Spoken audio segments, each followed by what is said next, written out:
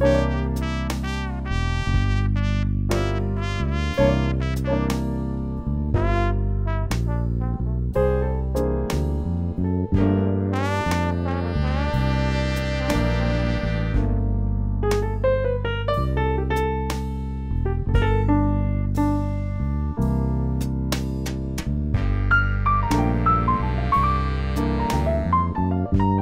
Karsten Boysen.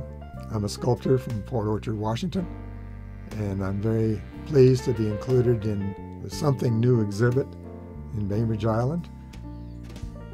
I've been an advocate of public art ever since my first commission in Alaska in 1967, and the thing that I've noticed about public art is it helps define the community that it's built in. I look at art as kind of like you look at stop signs or stoplights, and they kind of guide people and eliminate the chaos that would have been there if those street signs and lights hadn't been there. And so it really helps define the community. In any community that supports art, it's part of their culture, and it's a way of advertising that they support culture. So I've always been a very strong advocate for public art. Really attracted to the Bainbridge community. One of my first public art exhibitions was there about 12 years ago, and I had a number of my sculptures that were just exhibited in somebody's farmyard. So that was the beginning at Bainbridge, and so it's kind of nice to be back. Probably the most influential teacher I ever had was Walter Wagner at Western Washington University. He was an old-time ceramics teacher and sculptor, and he didn't start his art career until he retired.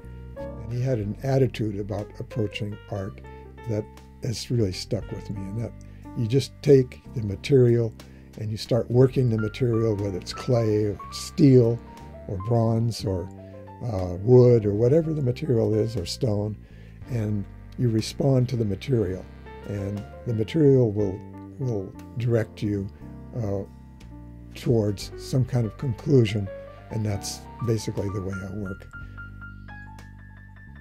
A lot of my materials I collect on the fly. It's either driving down the road, there'll be a piece of metal that fell off a truck on alongside the road, or these days they're tearing up the culverts because they're rusting out and replacing them with plastic. And so the contractors like to see me coming, and I take away all the best shapes I can find of the crumpled culvert, and then recut them and shape them and put them together. That's basically how DAPHNE was put together.